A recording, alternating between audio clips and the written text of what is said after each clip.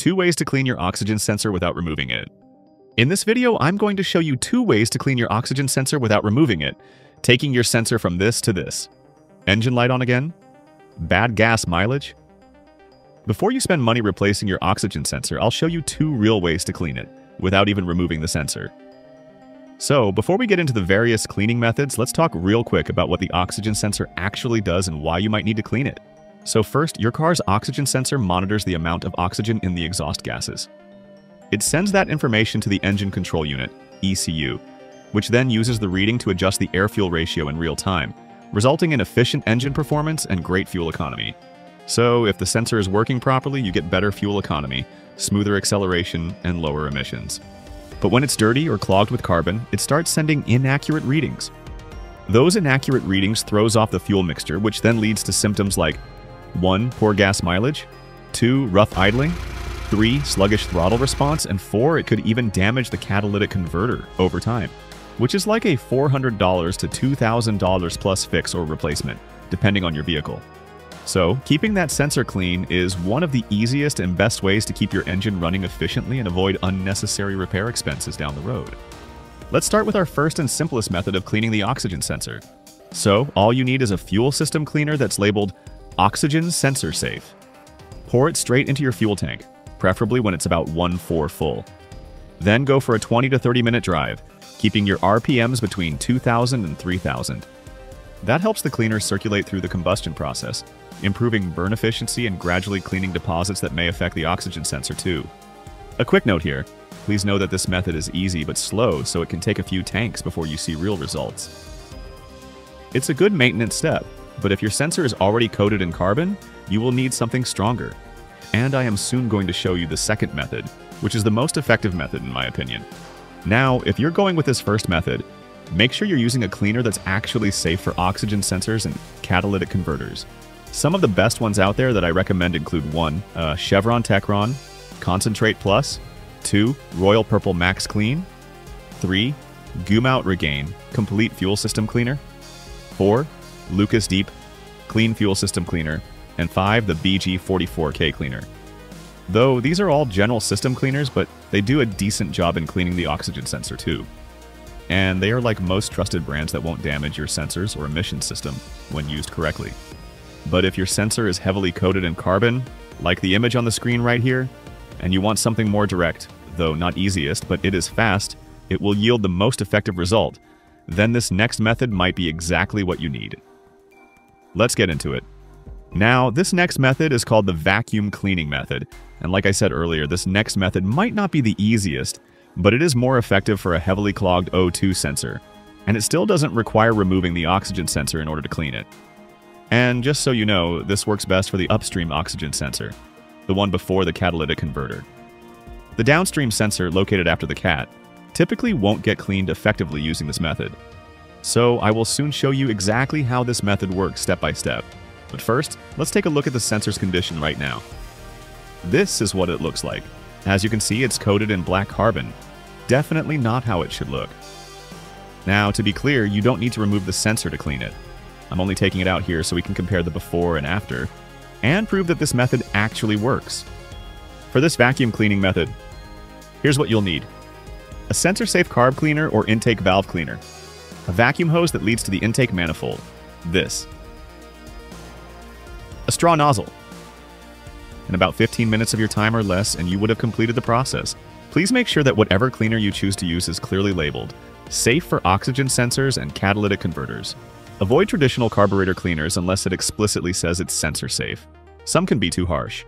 Step 1. Find the vacuum line. Carefully disconnect one of the small vacuum lines from your intake. This is the one that'll suck in the cleaner when using the straw. Then the cleaner gets pulled into the intake, burned during combustion, and then passes over the oxygen sensor in the exhaust stream, cleaning the sensor tip as it burns off carbon buildup. Step 2. Insert the straw into the vacuum line hose. Insert the straw directly into the hose, then reconnect the hose so the straw stays in place. Then connect the spray nozzle to the bottle of the exposed end of the straw that's sticking out of the hose. That way, when you spray, the cleaner gets pulled directly into the engine through the vacuum line. Step 3. Warm up the engine. Start your car and let it reach operating temperature. Once it's warm, hold the RPM around 2,000 to keep it from stalling. Step 4. Connect the other edge of the straw to the spray cleaner bottle. Now with the engine running, start spraying or pumping the short burst of cleaner through the straw to the vacuum line. Do this for 30 seconds at a time, then wait. Then repeat until you've used about half the potion of the cleaner can. Quick tip here. Please go slowly because adding too much at once can flood the engine or stall it. So please, go slowly. Now. Step 5, rev the engine and let it burn off. After pumping/spraying, you need to rev the engine a few times. This helps burn away the cleaner and loosen any carbon deposits stuck on the oxygen sensor, thanks to the high heat from combustion. Step 6, let the engine cool before touching anything. Let the engine cool completely before removing the straw or anything, basically. Otherwise, you will get burned. Alright, the engine's cooled down. Now let's take the sensor out and see if that cleaner really did anything. And just look at that. Cleaner, brighter, and no more carbon buildup. We didn't scrub it. We didn't soak it in chemicals. We just used the engine and the right cleaner, and that's it. Now listen, this won't work or stop any of the symptoms we discussed earlier if the sensor is physically damaged, contaminated with oil or coolant, or giving faulty voltage readings. In that case, you'll need a full replacement. And we have a video on how to replace it on the channel, and I will link it in the description box below. But if the sensor is just dirty or clogged, the methods shown above can save you serious money.